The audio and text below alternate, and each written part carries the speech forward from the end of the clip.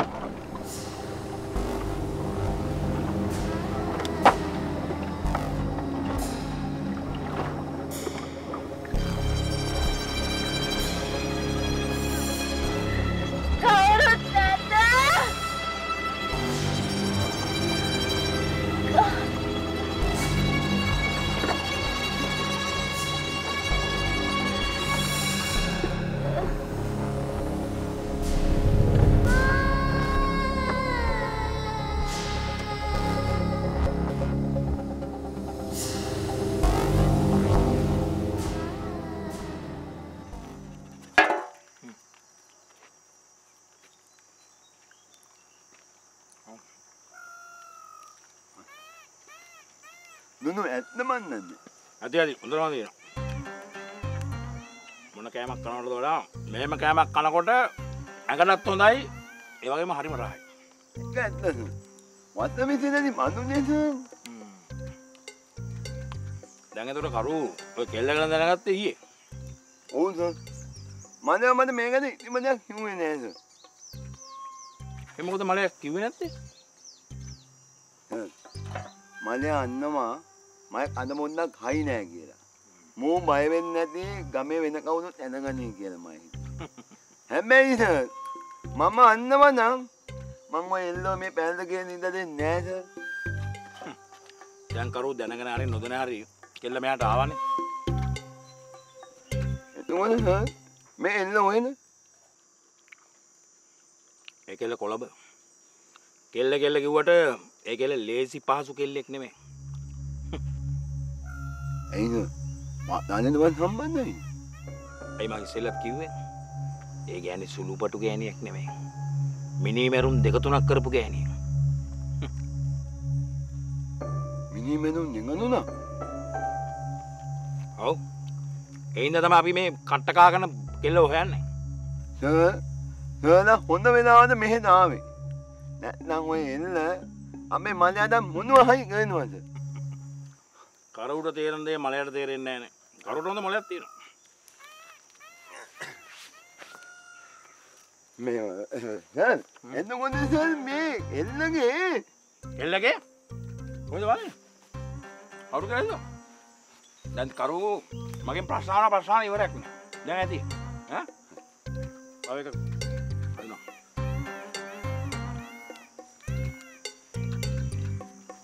අර පිච්චෙනවා. අර ගින්දර දාන්න. අනේ ඔක්කොම අමතක වෙනවා සර්. ඈගාමුවම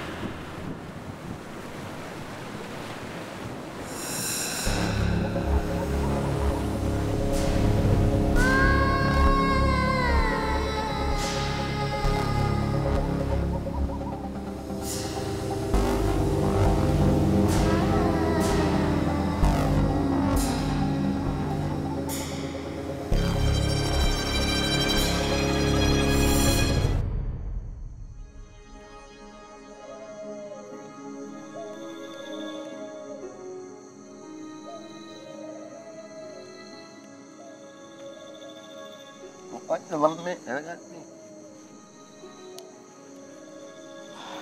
මේ ගැන කතා කරලා වැඩක් නැහැ බා. වැඩක් නැහැ. ඔව් අමේ උන් දැනගත්තම මේක ඉන්න හම් වෙන්නේ. ඒ මිනිහ එක දුන්නා මනපේ කියන්නේ බා. මම ඒක දන්නවා බා. පොලිසිය දෙයක් කිව්වා. ඉමුණ උඹ මන්ද මොකද්ද කිව්වේ? උඹ මන්ද කිව්වේ ඒකේ අම්මා වෙන ඔල්ලෙකුට බන්දලා දෙන්න යන හින්දා මැදනාව කියලා නේද? දැන් සැපද? ඉතින් මම උඹට කිව්වේ ඒකේ මට කියපු එකනේ. ඉතින් එතනම් බලපං ඔයගේ බොදුව.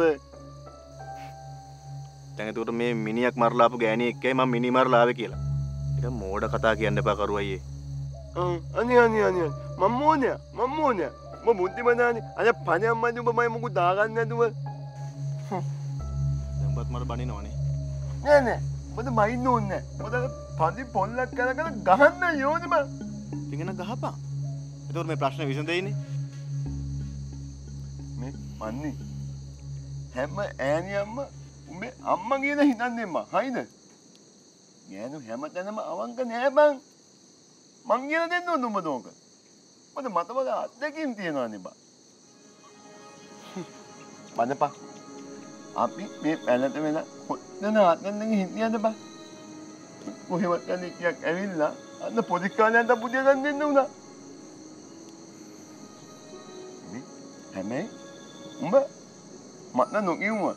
පොලිසියට ඇත්තම කියමු නිසා උඹද පොඩි ෂේප් එකක් තියෙන මේ.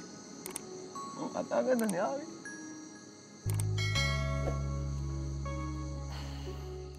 මාස 5ක ස්ථාවර තැන්පතු සඳහා 24% ඉහළ පොලියක් LB යසේසුරු සංචාරය කිරීමට කැමති ලොව ඕනෑම රටකට වීසා සහ ගුවන් ටිකට්පත් ඉතා ඉක්මනින් හෙළසක්වල ට්‍රැවල්ස් ඇන්ඩ් ටුවර්ස් පිළියන්දල සහ කුවේට් සවා ට්‍රැවල්ස් වෙතින්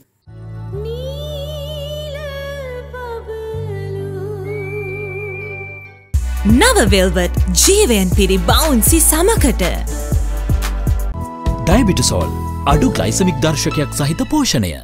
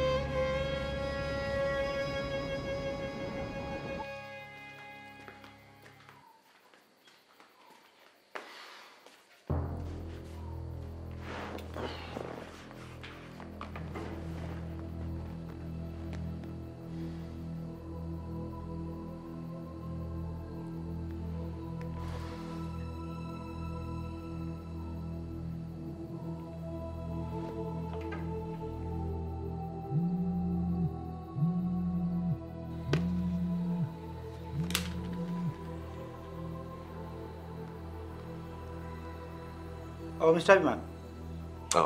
ඉන්ස්පෙක්ටර් වැඩකද ඉන්නේ බිසීද? වැඩක නම් තමයි ඉන්නේ. කමක් නැහැ කියන්නකෝ. මොකක් හරි වැදගත් දෙයකට නේ ගන්න නැත්තේ.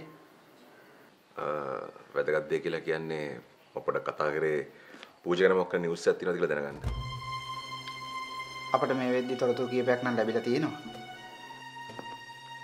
ඒ කියන්නේ පූජා කොහෙද ඉන්නේ කියලා දන්නවද? නෑ මං එහෙම නෙවෙයි කිව්වේ. පූජා ඉන්නවා කියලා සාක්ෂි කීපයක් අපිට ලැබිලා තියෙනවා. අපි ඒ ඔස්සේ පරීක්ෂණ කටයුතු කරගෙන යනවා. එතකොට කොහෙද පූජා ඉන්නවා කියන්නේ? මෙහෙමයි මිස්ටර් අබිමන්. අපිට ලැබිලා තියෙන වැදගත් එවිඩන්ස් අපිට පිටට දෙන්න බෑ. ඒත් මම දන්නවා මිස්ටර් අබිමන් පූජා නීතිය රැහැන්ට අහු වෙනකන් තමයි ඉන්නේ කියලා. එහෙම නේද? අනිවාර්යයෙන් ඉන්ස්පෙක්ටර්. පූජා කතරගම බස් එකක නැගලා ගිහිල්ලා 30න් බැහැලා තියෙනවා. 30න්? ඔව් මිස්ටර් අබිමන්. අපි දැන් ඒ ඒරියා එකේ පූජාව හොයනවා. ඒ ඒරියා එකේ පොලිසියත් එක්ක අපේ ටීම් දෙක තුනක් දාලා තියෙනවා පූජාව හොයන්න. That's good. ඒක හොඳයි ඉන්ස්පෙක්ටර්. මේ මට මිස්ටර් අභිමාන්ගෙන් දෙයක් අහන්න පුළුවන්ද? Yeah, sure. අහන්න. මිස්ටර් අභිමාන්. ඔය පූජාට තිස්ස පැත්තේ ඒගොල්ලෝගේ ඥාති හරි එහෙම නැත්නම් යාළුවෝ හරි කවුරු හරි ඉන්නවද? එහෙම මතකයක් නම් නැහැ. මම ඔයාලා බලනකොට. හොඳයි මිස්ටර් අභිමාන්. හොයලා බලලා කියන්නකෝ. ඒ වගේම කියන්න කුරුල්ලට බය නැතුව ඉන්න කියලා. අපි කොහොමත් පූජා ඉක්මනට අත්අඩංගුවට ගන්නවා. අපිට ඒ විශ්වාසය විදිහටම තියෙනවා. ඒ වගේම මිස්ටර් අභිමාන් පූජා ගැන මොකක් හරි තොරතුරක් අපිට ලැබුණොත් මං අභිමන්තය ගැන දන්නවන්න. Thank you inspector. Thank you very much. මේ එහෙනම් මන් තියන්නම්. අනේ කරදර කරන්න සමා වෙන්න ඕනේ. අනේ නෑ මිස්ටර් අභිමාන්. ඕන වෙලාවක කතා කරන්න. Okay, bye.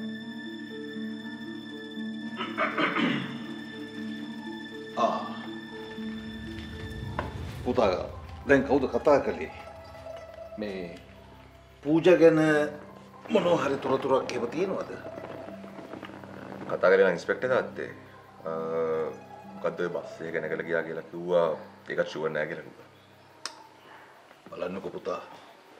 මේ කෙල්ල කරපු වැඩේ හින්දා මිනිස්සු කී දෙනෙක් අමාරුයිද? දැන් නෑ කතා කරලා. පූජා කියලා කියන මෝඩ ගෑණියෙක්. මම හිතුවේ නෑ මෙච්චර මෝඩ ඇති කියලා. මට දුක පුතා ජනනාත ගැන. ඔව් තාත්තේ. ජනනාත අංකල් මෙත්මට වැඩි ආදරය කරේ පූජාට. පව් ඉතින්. ඒ මනුස්සයා සැහැණ විඳවනවා ඇති. ඇත්තටම පුතා මේ කෙල්ල කොහේ ඇද්ද? අර තාත්තා කිව්වේ ඔය පූජාට අන්ඩර්වර්ල්ඩ් කන්ටැක්ට්ස් තියෙනවා කියලා. සමහර විට ඒ වගේ තැනක ඉන්නත් පුළුවන්. මොකද සේෆ්ටි තියෙනවනේ. පුතා කියන කතාවත් ඇත්ත.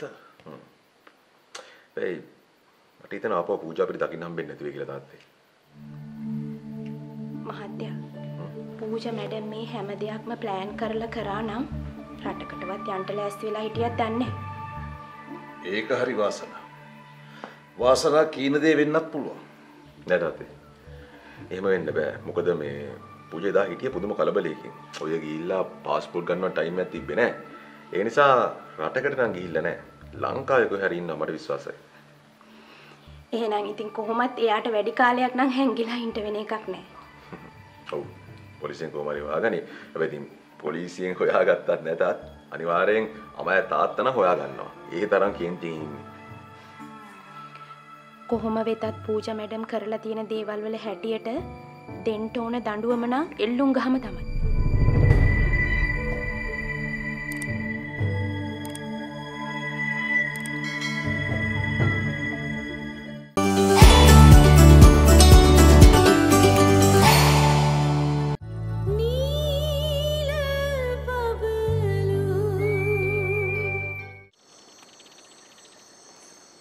අද මේ කෙල්ලෙන පාටක් නෑ සර්. එන්නේ නැති වෙයිද? ඇලේ ඇතුලේ මොනවද කලන්දනයක් වෙලාද දන්නේ නැහැ. කැලේ මොනවද වෙන්න බැරි. මොන තරම් කරදර වෙන්න පුළුවන්ද? පිරිමි අපි වුණා මේ යක්කු ගස්සන වෙලාව කැලේ යන්නේ නැහනේ. සර් හරි සර්. මේ කැලේ හැටියට කෙල්ලෙක්ට නම් සතෙක්ගෙන් බේරලා ඉන්න විදියක් නැහැ. හැබැයි එහෙම දෙයක් වුණොත් ඔව් සර්. අවුද බය වෙන්න එපා. ඔය කෙල්ල මෙතෙක් කල් කරපු දේවල් වල හැටියට සත්තු කෙල්ලන්ට බය වෙලා මේ දුවනවා ඇති. සර් මන්ට එක සැරයක් පොඩි රවුමක් දාලා බලන්න. කමර මොලේ නේද? සර් මොලේ තියෙනවා නම් අර වගේ ඒවා කරගන්නවද? මේ මොලේ ප්‍රශ්නයක් නෙවෙයි සර්. දැන් අපි කොහොමද දන්නෝනේ මේ කෙල්ල වැරදිකාරියක් කියලා? ඒ වුණාට ඉතින් මේ කෙල්ලට ඒ කරුණේ මැරෙන්න දෙන්න හොඳ නෑ නේද සර්? ඒකාරි ඒත් මේ සමන්තාව එකපාරක් ඉන්න බලන්න. මේ මල්ලි නිකන් පාදුවේ ඉන්නවද? මොකද කතා කියන්නේ නෝ. යකෝ මෙතන කැලේ ගැන නන්ද උඹවත් මමවත් මේ වගේ වෙලාවද කැලේට ගිහින් තියනවද? මොකද කතා කියන්නේ පණියා. එහෙම කියලා නිකුරුණ අර කෙල්ලට මැරෙන්න දෙන්න පුළුවන්ද බං? කොල්ලෝ තම පාඩුවේ ඉන්නවා. අපි ඒක බලා ගන්න. එනදී සර්ලවත් ගිහිල්ලා බලන්නකෝ. තමුන් කලබල නැතුව ඉන්නවාකෝ. ඔන්න බලනවා හෙට උදේම ඇවිල්ලා කෙල්ල අපිට බාර වෙනවා. ඒක ඇත්ත. අනික කාටද මේ දවස්වල වතුර නැතුව දවසක්වත් ඔය කැලේ ඇතුලේ ඉන්න පුළුවන්?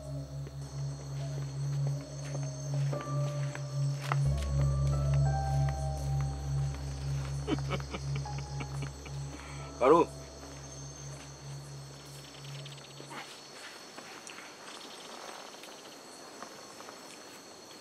මට පේන විදිහට කොල්ලගේ හිතේ කෙල්ල ගැන මොනවා හරි අදහසක් තියෙනවා. නැත්නම් ඔය විදිහට අවුල් වෙන්න බෑනේ. නෑ සර්. එහෙම වෙන්න බෑ. මොකද එහෙම වෙන්න බැරි? එහෙම වෙන්න පුළුවන්. මුනුවා. හරියද? පොලිසියෙන් කියන්නේ කවුද? වැරදිලා තියෙනවා. සර් හරි. එහෙම වෙන්න පුළුවන් සර්. හැබැයි සර් මේක මිලෝනේ කියන්නේ නේ සර්. ඒකනේ බස්නේ.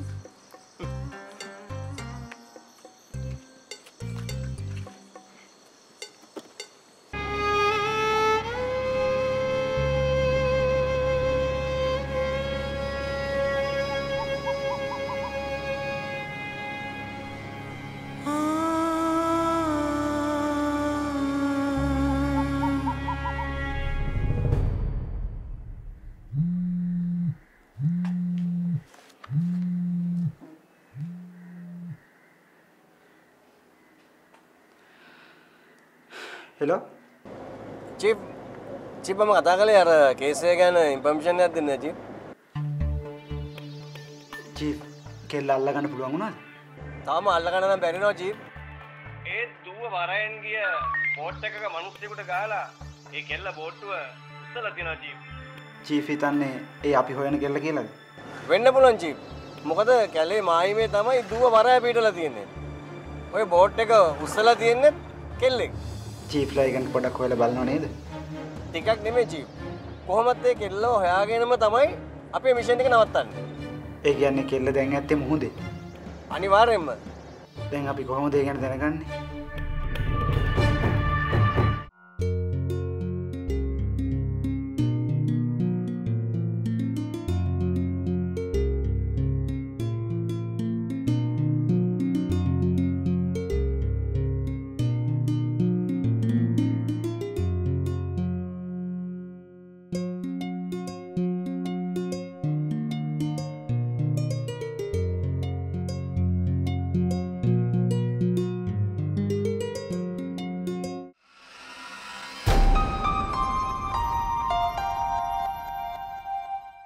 හැබැයි එකක් තේරුම් ගන්න තාත්තේ.